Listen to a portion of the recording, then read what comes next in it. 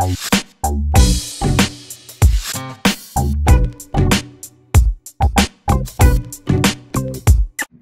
we're going to be creating our own version of Rothko's art. So I'm going to have a bunch of different size cardboard pieces already cut.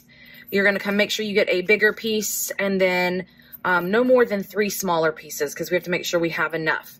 Before you begin, make sure you get your marker.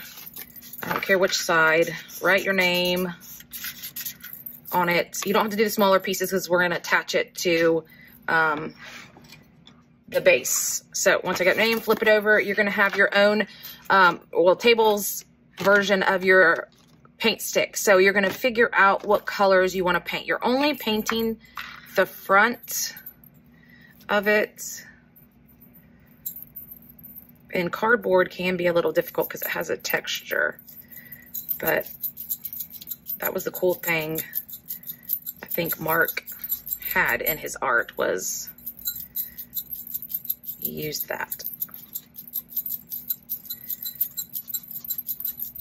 Remember, the paint sticks, they do dry in 90 seconds. So if you wish to layer any colors, like if you want to add something on top, just give it a moment to dry before you add anything on top. And I'm kind of trying to get in those little ridges by going in different directions.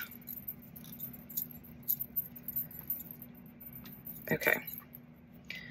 Just make sure you turn them down, put the top on. So I'm just going to continue to paint my cardboard pieces different colors.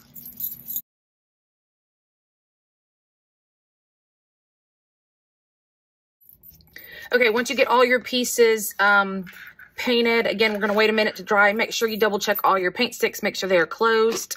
Again, I just added some other colors on top just to give it a different look.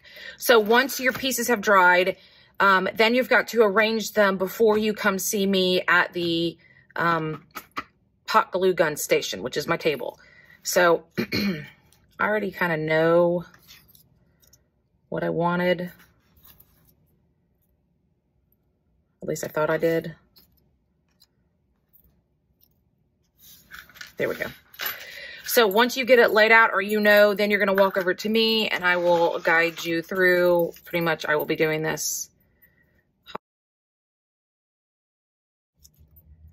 Okay. So once you have your pieces hot glued, and hopefully I didn't make a huge mess like I did on mine. Just peel it off once it dries. Okay, again, you've got your name on the back. This paint is dry in 90 seconds. So if you get it hot glued today, then you can take this piece home. Now, please understand that if you take it home, when we have our art show pieces picked out, this is something you could still mount on a piece of paper for our art show. So if you like what you have, put it in your portfolio. If you want to take it home, you are welcome to take it home.